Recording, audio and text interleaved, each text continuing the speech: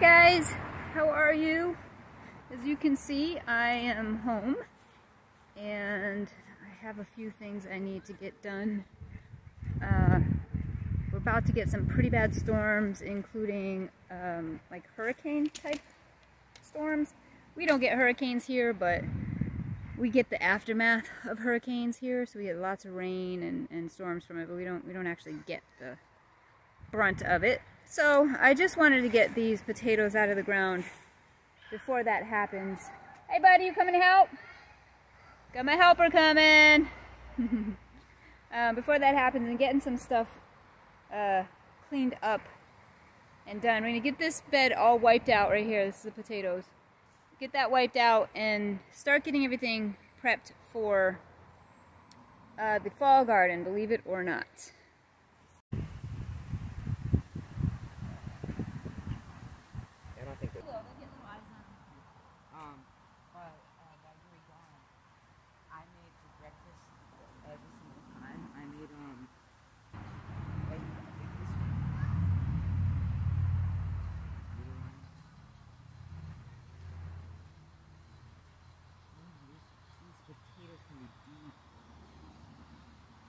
How do they get the potatoes that deep into the ground?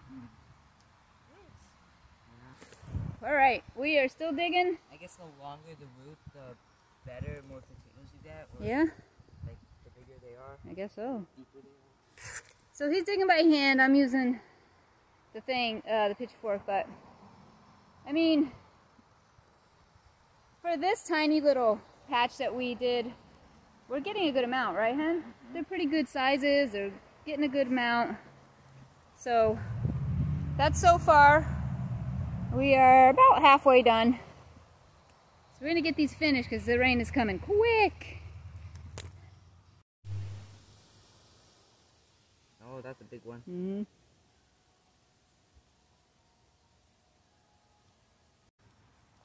Woohoo! Tater! You gonna put this in your pile?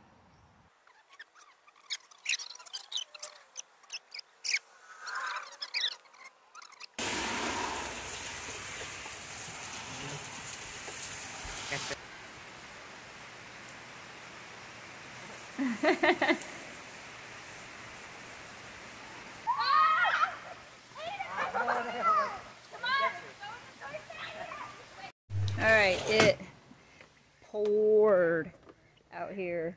And it's like, I was like, let it rain, because it's the best watering for the garden. It just perks right up. Everything's just all perked up. Alright, so we got all of the potatoes, and I don't think it's done raining. We got all the potatoes that, well, I think there's probably some still in there, because when kids are helping you, look, there's one on the ground right here. When kids are helping you, another one on the ground, they, you know, they don't normally get all of it, so, and we kind of had to rush because of the rain. So I think, I will go through here one more time, just dig it up a little bit more so that I can, make sure we got everything. But for the most part, the potato patch is done. Next year, I will show you how much we got this year, but next year I'm probably going to triple this size. This isn't a very big bed. Kind of was, like I said, this year is just a testing year. This year is an experiment year because I don't know the soil. I didn't amend anything. I didn't do anything. I just threw stuff in the ground and to see how it looks. And so far so good. But we got this many potatoes. So it's not a ton, but that's quite a few dinners for us. And so next year we will be doing, I'm probably going to do 3 times the size of that potato patch for next year's harvest when we do it. And I think I'm going to end up doing it up there. So, but up here we are building, this is where we're going to build the new greenhouse. And I'm looking forward to that. I mean, we do have to have an area in the middle here that's still clear, and that's so because we will run pigs again. Next spring we'll get more pigs, do the same thing all over again. And then, of course, we've got Aiden's beautiful garden up there that's doing fabulous. So, hi. Did you get it? Did you guys see the Easter egg earlier? Check it out. Alright, in the house now, making dinner. Completely from our farm.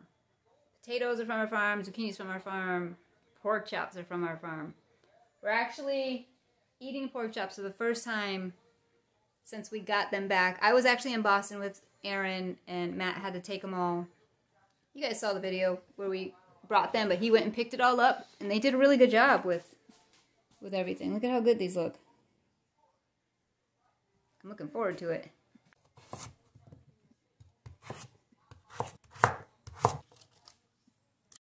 All right, grill time. Pretty excited about this. It's an amazing feeling when you harvest everything yourself that you grew. You know where it came from. You know what it ate. As far as meat goes, and even in the garden, I didn't use any pesticides or anything like that. So on the grill they go.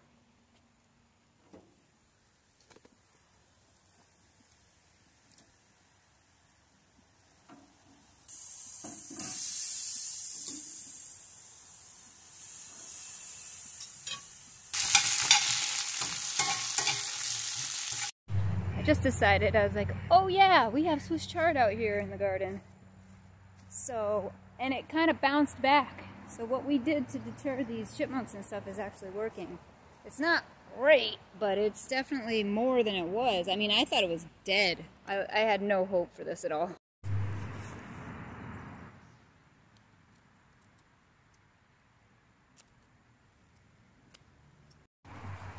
Let's add some kale to that.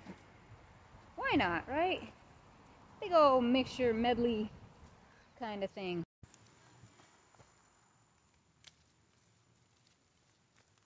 The kale has exploded since I've been home before last, so this is pretty great.